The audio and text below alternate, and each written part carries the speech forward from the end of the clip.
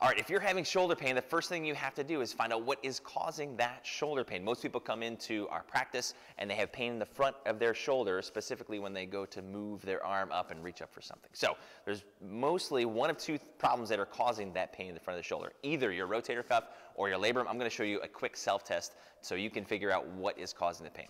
So if you stick your hand out in front of you and point your thumb down towards the ground, and if even getting in this position causes pain in the front of the shoulder, really good chance you have a supraspinatus irritation issue, which is the most commonly irritated and torn rotator cuff in the shoulder. So if even getting in this position is causing pain, then that's probably some involvement, at least with the supraspinatus tendon. If you get here and you have no pain, the next part of the test would be to push down, add pressure on top there, and try to hold that position. If you push down and fighting that resistance causes pain in the front of your shoulder, probably some kind of supraspinatus issue. If that's fine, next thing you're going to do is you're going to do a test for a labral issue. So it's going to be the same test, except you're going to bring your arm in and point your thumb down. And again, if even getting into this position is painful, likely you have some kind of labrum issue going on.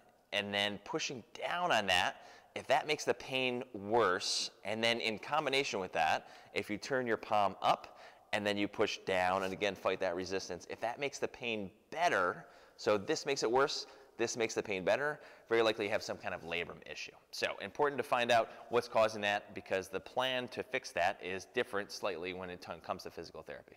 If you have any questions about that, then just post below or hit reply to this email and we'll talk to you soon.